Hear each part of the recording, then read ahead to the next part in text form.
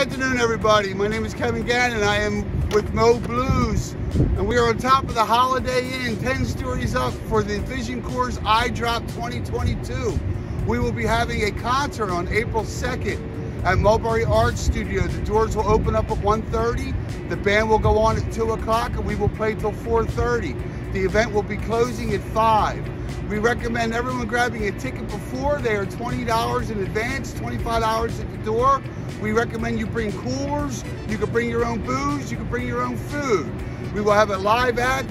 We hope everyone can come out and make it, because here's what you're going to see when we do the eye drop.